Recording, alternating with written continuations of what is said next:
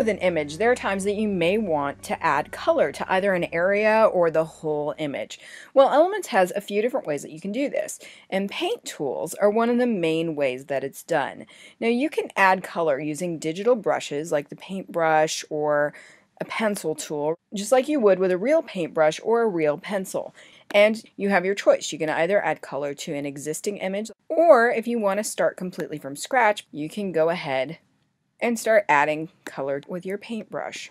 Also in Elements, paint tools are completely customizable. That means that you can select different options that give you the ability to select your brush size, select the opacity and hardness of the edges, you can use airbrush effects, or you can change the blend of the paint. So let's talk about the paint tools and how to apply them to your images. Now let's take a look at this picture right here, and let's select the magnifying glass and go ahead and zoom in on it. Now as you zoom in, you can see individual pixels. And when you go in and you pick something like the paintbrush, you'll notice you use paint tools to change the color of individual pixels in an image when you're using paint tools. And Elements gives you two types of paint tools. You have the paintbrush and the pencil, which give you a stroking effect when you use them. Or if you want to paint in a larger area, you can do so by making a selection and simply using either the gradient tool, the paint bucket tool, or the fill tool and clicking inside it.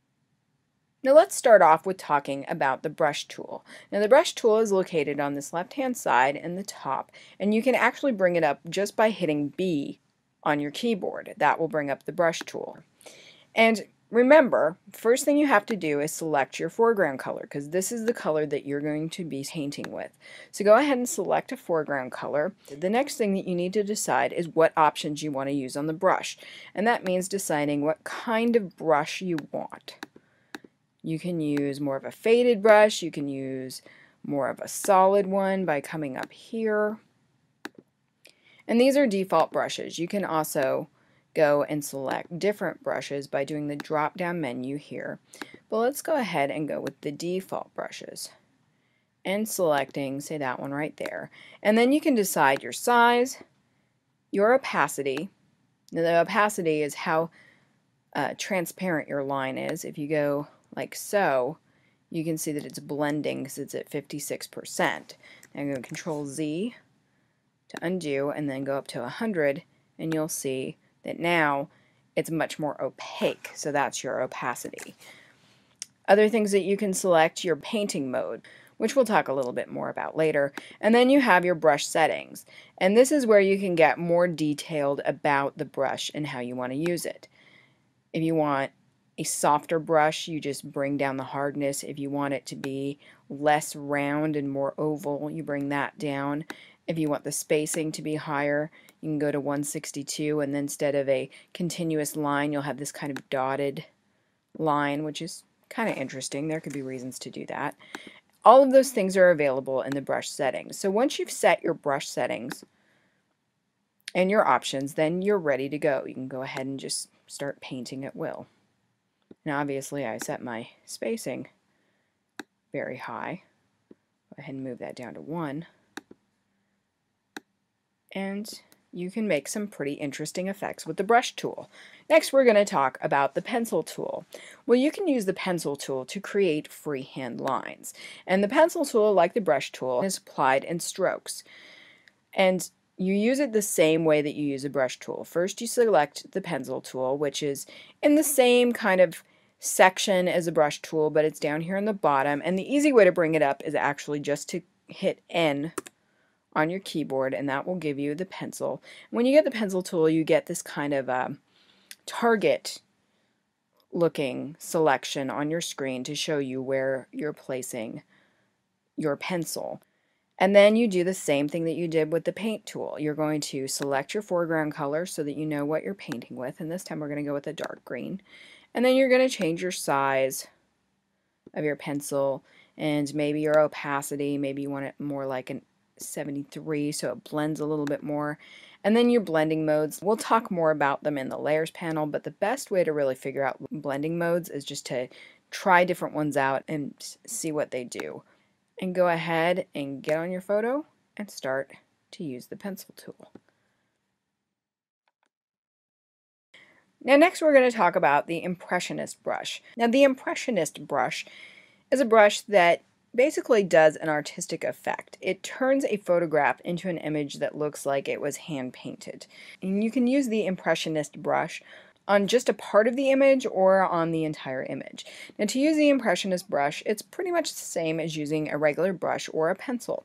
You go ahead and click the brush tool, and then you come down here under brush and you're going to select this second one called the Impressionist brush tool. It's going to be the same difference as using any of the other brushes. You're going to go to your option panel and you're going to select how you want it to look. Then what you're going to do is you're going to take this Impressionist brush and you're going to roll over any section that you want to turn from a photo into more artistic looking areas. And now let's go and talk a little bit about the color replacement tool. You can use a color replacement tool to change a single color to a different one. So for example, if you want to turn this white into a green, for instance, you can do that with a color replacement tool. And this is how you do it. The color replacement tool is located in the preset panel for the brush tool. Once again, you're going to go back to your brush and you're going to select this brush, which is your color replacement tool. You're going to come over here to your options and select your options, and they're basically the same as they are with other brushes. The big difference is that you're going to have this option of limits, discontiguous, or contiguous. Well, contiguous means that you're replacing colors that are touching or share a border with the colors underneath your pointer, whereas discontiguous replaces the sample color when it appears under the pointer. The other thing to know is in your tolerance setting, right now it's at 30%. Tolerance is how much variation you have from the pixel that you selected. So if I select a pure white, tolerance at 30% will say that pixels next to it that are within a 30% range of white will also be selected. If you're selecting too much area, you can move that down. If you're not selecting enough, bring your tolerance up. That's the main thing to know there. Other things, just make sure that you keep your anti-alias enabled. It keeps the edges smooth and makes the blend a little bit better. And then you want to select your foreground color so that you know what color you're replacing with. And let's try a nice, that's a little bright, mint-ish green. Next thing you want to do before you start coloring is that you have these options for sampling. Sample is where you set what color you want to replace. So if you sample continuously, as you move your brush, it's going to keep replacing the color. Now, in this, where you want it just to do it to the white and you don't want to do the blue at all, you may want to select a different option. And this is sampling once or sampling from the background swatch. We're going to go ahead and we're going to sample once. If we sample from the background swatch, it's blue. That's that color. We don't want to change that to green. We're going to do the foreground. So sample once, make sure you select all or else you won't be able to do anything, and then start brushing. And as you can see, when you get up here and you try to go to the blue, it's not going to paint in the blue. It's just going to replace the color. Now we're going to talk a little bit about blending modes in Photoshop Elements 12. And blending modes are one of the best things for digital artists in the Photoshop program. And it's great that it's available in Photoshop Elements 12. Now, blending modes tell the computer how to blend, say, the foreground color that you're using with a paintbrush with the background color that's already there. So if I'm taking this purple and my mode is darker color, and I brush it on top of this white here, and you see it's not actually filling in purple in that darker colored area. And that's because in the darker color mode, it's actually selecting the darker color to use as the one that's shown. And different blending modes do different things. Now if I switch over to lighten, you'll see that it's going to show the lighter color. So I'm painting the same color but in a different mode. It's now showing more of a white color on the white flower, but on the background where it's dark, it's showing the purple foreground color that I had selected.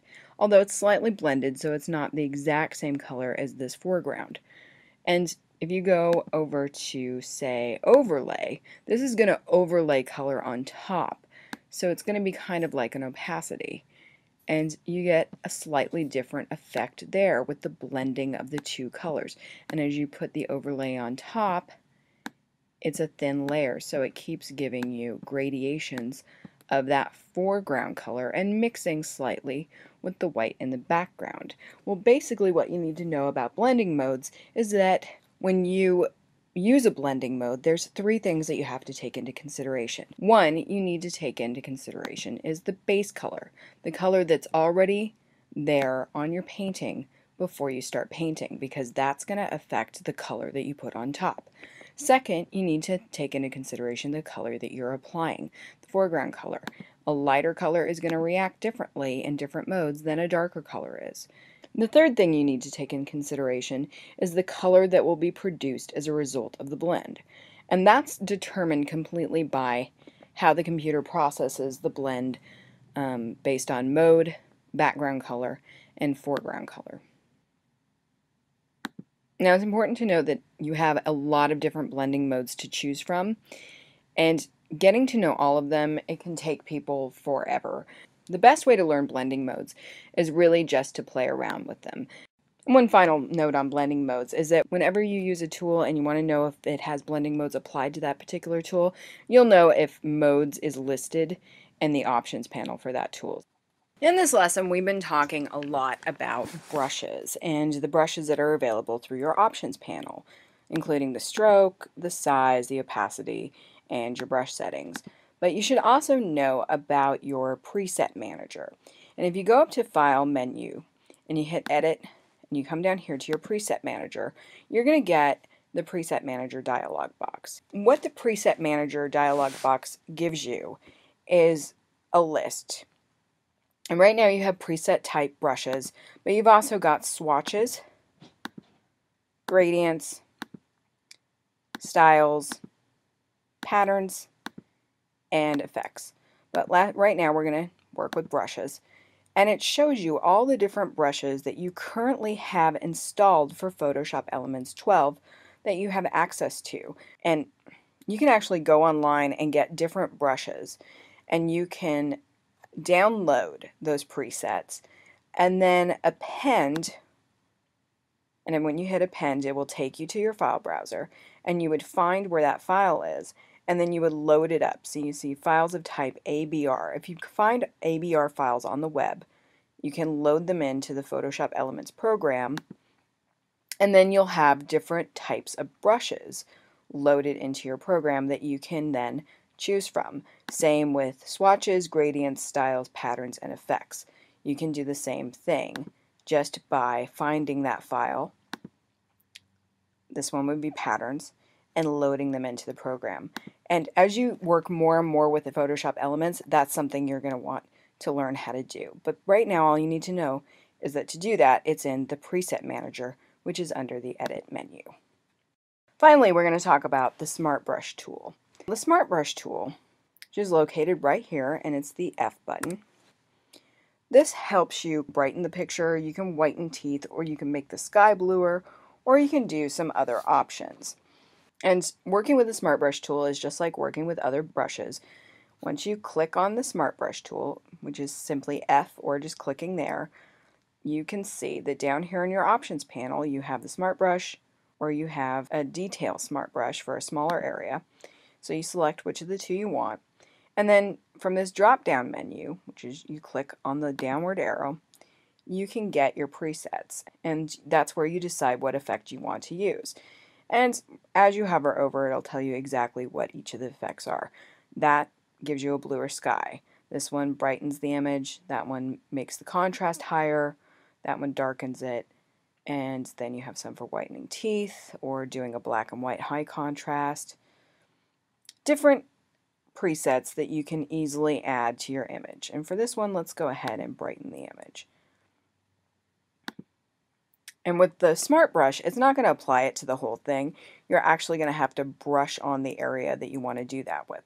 So right now we have a 13 pixel brush, which as you can see is pretty small. So let's go ahead and make that bigger. Let's go over here.